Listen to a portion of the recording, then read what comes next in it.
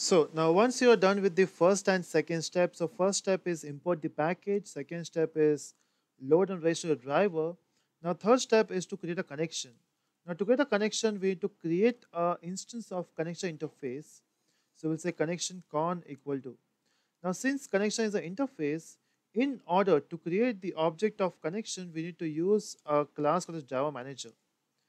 Now Java Manager has a method called as getConnection.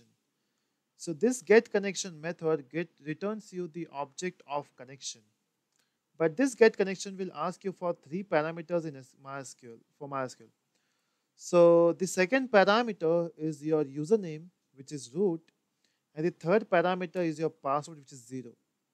Now what about the first parameter? Now in the first parameter, you have to specify this connection string. So first, your Java code will be connected with JDBC, and JDBC will be connected with MySQL, and MySQL, if you work with MySQL, so normally MySQL databases belongs to a LAN network or internet network. So you have to provide the machine address on which you have a database. But since on the same machine I have a database, what I can do is I can specify an IP address as localhost. And then we need to provide the port number.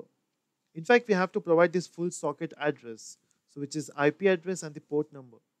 And the port number of MySQL is 3306.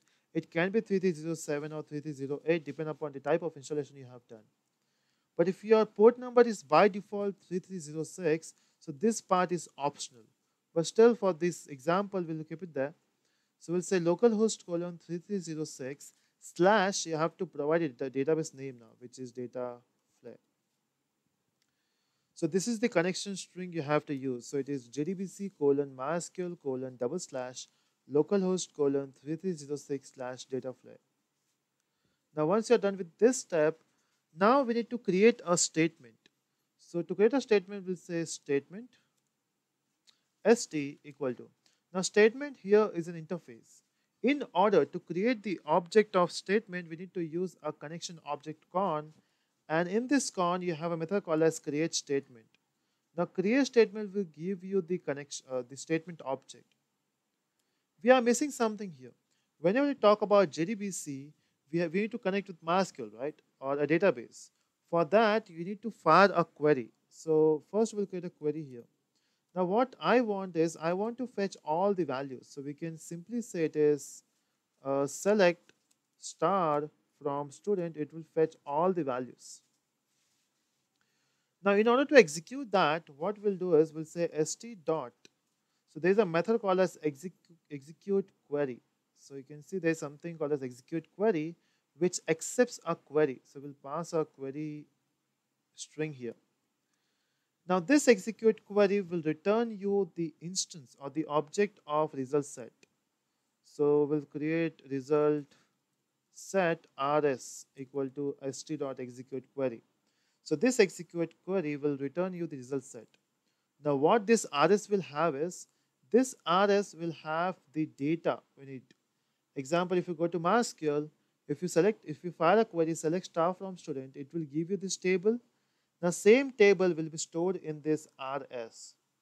Now in order to traverse, now the problem is, by default the pointer of your rs will be somewhere here above your first record, so before your first record. In order to shift between the records, we can use a method called as next. So now what next will do is, next will check if there is a data after this. If there is a data, it will shift to the next record. Now once you say rs.next, it will shift your record to the first record of your table, which is Rahul here. And in order to fetch the data which is Rahul, what we'll do is we'll say string sname equal to.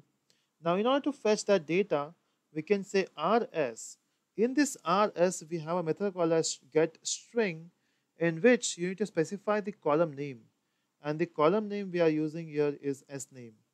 So either you have to provide the column name or you can provide the column number. So both are supported here. Next, we require an integer, so we'll say integer roll number equal to rs dot.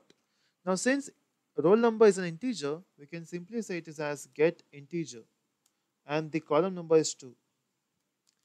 So now once you got the S name and roll number, let's print this value. So we'll say sout system dot out dot print ln, and then we can say print S name plus, we'll use a colon here, and plus roll number. So what it will do, it will print the first record. So if I run this code now, so they say run as application. Okay, you can see we are getting the output as Rahul 1. Now if you think we are missing the last two statement, which is, or last one statement, which is closing, so that part is optional. We should do it, but it is optional. Now how to close is, we can simply say it is as st dot close, and we can say con dot close.